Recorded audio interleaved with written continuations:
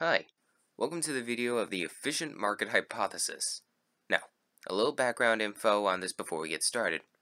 This term was coined in the 1970s by this guy right here. His name is Eugene Fama, whose theory basically states that you can't beat the stock market because of the fact that it reflects all relevant information gathered and is really hard to overcome.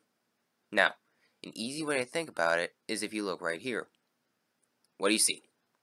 Do you see a big blue circle? Of course you do, but his theory says that you can also see it as if it were made by trillions of tiny orange triangles. No, that's wrong. That makes absolutely no sense. Thing is, Fama's hypothesis only views things from a two-dimensional perspective. Well, guess what, Eugene? There's actually 3 dimensions! And to make things worse, I've heard there's talk about a 4th-dimensional way to view it. Actually, no, there isn't. I just wanted to draw Eugene getting sick over the idea of a joke. Anyways, moving on.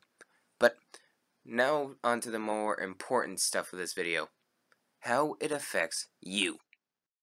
Alright, look. The best way to go against the hypothesis and actually beat the stock market is to buy penny stocks. Penny stocks are really simple. Buy low, sell high. No, really, it's that simple.